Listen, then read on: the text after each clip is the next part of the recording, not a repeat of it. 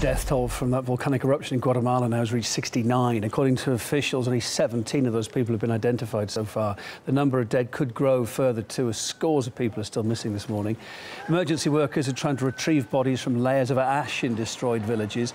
Over 3,000 have been moved to safety. Many are now staying in temporary shelters. Work's being hampered by the lack of electricity in the most heavily affected areas. This comes as a 5.2 quake struck off the coast of Guatemala on Monday as well. That volcano, the Volcán de Fuego, certainly living up to its name, the Mountain of Fire. It erupted Sunday, covering nearby villages and coffee farms and loads of ash there. It's considered to be the biggest eruption in Guatemala in over a century. This video shows the moment it all kicked off. Dale, dale, dale. Dale, Chávez.